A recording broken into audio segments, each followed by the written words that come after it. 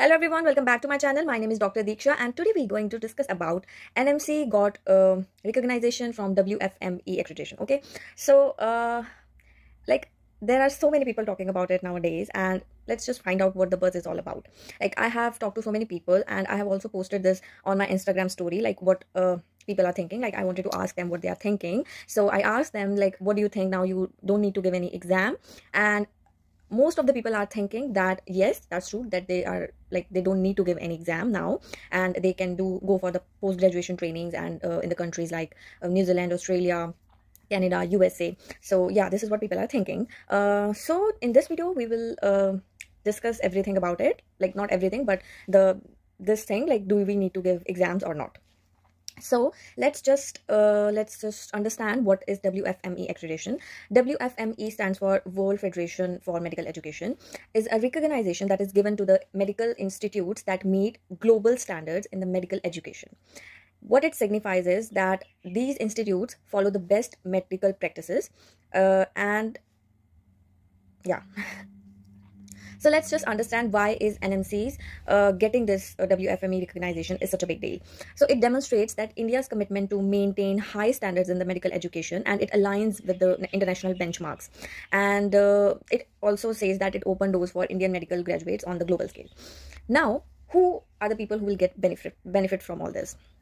So it says that Indian medical graduates will gain opportunity for post-graduation training and practices in countries like USA, Canada, Australia, and New Zealand.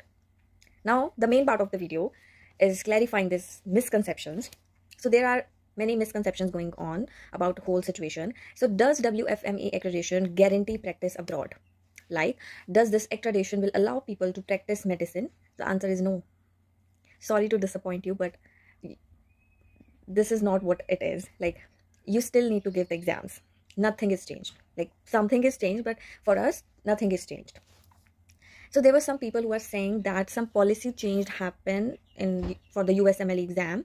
It's like if you want to give the exam, so the WFME accreditation is necessity, and but that doesn't change the fact that you still need to give the English proficiency exams and the AMC or the registration exams for other countries and the trainings and everything you need to do. It's still on the plate. And one more thing, like if you think the information I shared is somewhere wrong or contradicting, then please comment below or just leave me a text, because everybody needs to know about it. And if you have any thoughts about this whole situation, then do let me know. I really want to know what people are thinking right now, because like I still feel like I need to laugh over the whole situation, because I don't know who is getting benefit from all this. The things doesn't change for us. We still need to give so many exams.